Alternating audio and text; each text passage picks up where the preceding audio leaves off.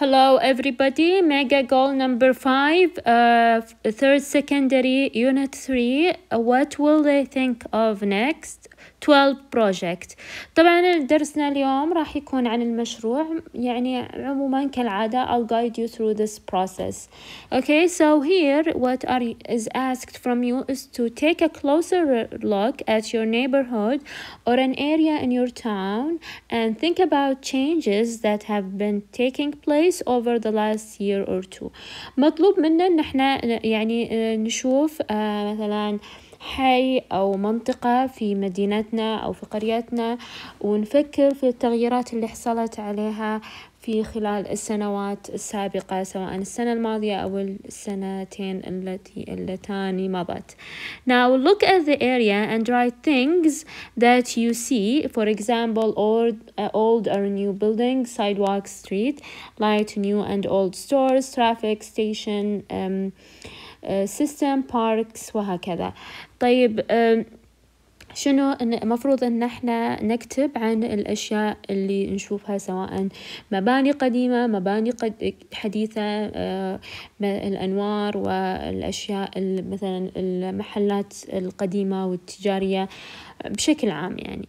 Then afterward research and collect information about construction or other project. ممكن تبحث عن في بعض المشاريع القائمة أو مثلا أو بعض الأشياء اللي قاعدين يبنونها. Talk to people who live in the area، يعني راح تتكلم مع الناس في المنطقة هذه. This type of information will give you ideas about the kinds of development changes that will probably take place. طبعا إذا تكلمت مع الناس مثلا حول المشاريع أو مثلا الكونستراكشن، أو ممكن تسأل أي أحد من أقاربك أو من يعني أو مثلا أحد الوالدين عن هذه المشاريع، وكذا بيكون عندك طبعا فكرة عن التغيير والتطور اللي راح يحصل في هذه المنطقة. Now use the chart to make note about information and your ideas. هنا نستخدم الشارت عشان ننظم أفكارنا طبعا. Then think about how the area will have changed by 2030 2040. طبعا هنا متروك إلى خيالكم إنكم يعني تتخيلون كيف راح يكون شكل القرية أو الحي أو مثلا المنطقة اللي بتكلم عنها في 2030 أو 2040، يعني خلال 10 سنوات أو 20 سنة. Select and print out pictures or draw if possible. ممكن تختار صور أو تختارين صور، وبعدها طبعا أو إنه ممكن ترسمون صور. Now afterwards use your note and pictures to prepare. طبعا مطلوب a PowerPoint presentation for your classroom، a PPT PowerPoint presentation للفصل. طبعا هنا بيكون عرض تقديمي.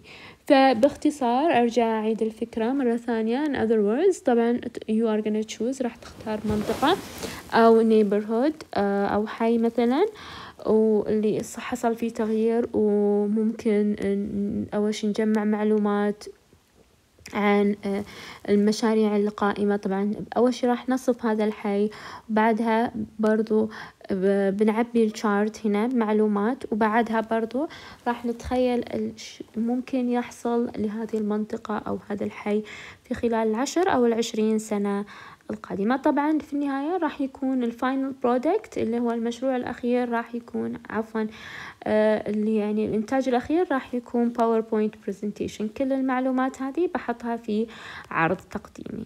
Now this is the chart, let's take a look at it. طبعا شوفوا هنا مثلا صورة this is a picture يعني of رياض I believe. طبعا مثل ما انتم شايفين probably before and after picture.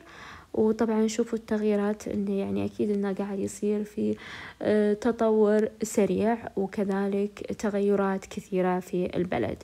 Now here طبعا لو تلاحظون بنتكلم من 3 نواحي. The area you see now يعني sorry the area as you see or know it now، كيف تبدو أو كيف تراها الآن أو ما تعرف عنها.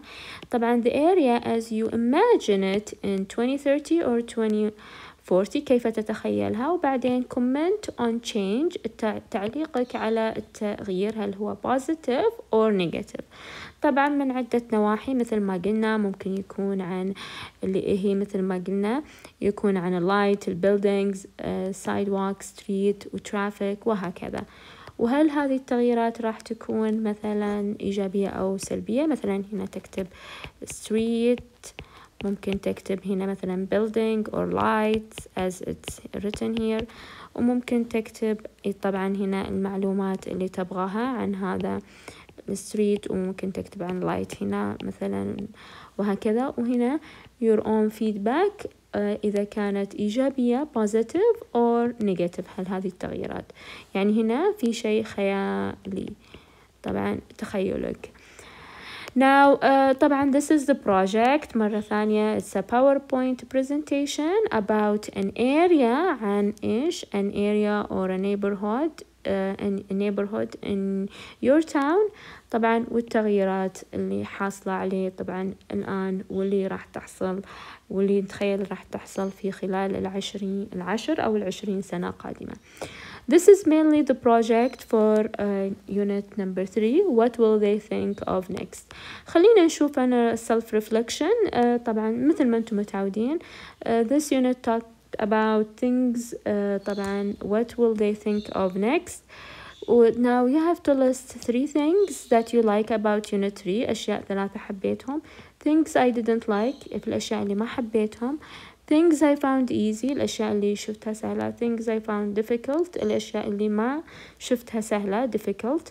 Now here this is the checklist to see where are you at. وين مثلا أنت في هذه الأشياء، هل أنت are you mastering it or you need to improve yourself or you need to practice more. طبعا الأشياء اللي ناقشناها discuss technology invented over the last 100 years. طبعا هل are you doing very well or I can do this quite well or I need to practice. we discuss as well technology، تناقشنا عن التكنولوجيا في الفيوتشر. تذكرون الارتيكل اللي قرأناه عن تخيلاتها في اللي راح يحصل في تذكرون طبعا اللي هو في درس القراءة، وبرضو ويتكلمنا عن ممكن التغييرات اللي تحصل. make a prediction about life in the future اللي هي توقعات. use the future perfect، هذه mainly الجرامر. and the future perfect progressive.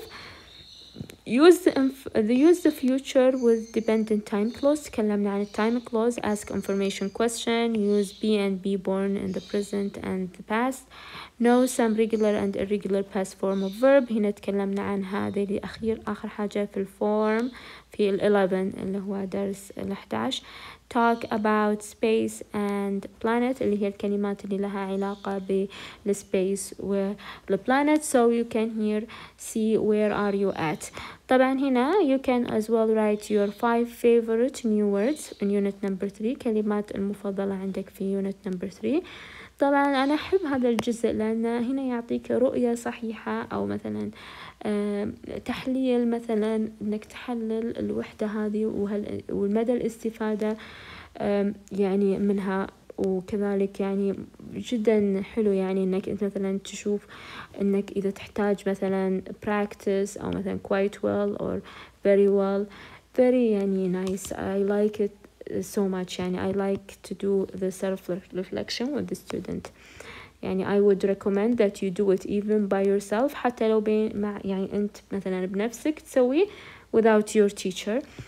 طبعا if you are still not sure about the things in unit number 3 طبعا you can read through the unit again, listen to the audio material, study the grammar and function from the unit again, or ask your teacher to help, or as well ممكن you can watch the videos one more time إذا تحس إنك تحتاج إلى more practice.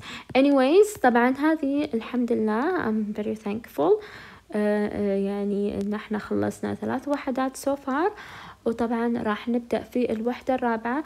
بس بقول لكم إن الوحدة اللي بعد هذه بتكون مراجعة، فراح بإذن الله نبدأ في الوحدة الرابعة، وإن شاء الله يعني الله ييسر أمورنا. و don't forget again if you have a comment regarding this lesson or of any kind, you can leave it in the comment box below. Don't forget to subscribe, share this video with your friends, and also leave me a thumb up. Until next time, have a good one.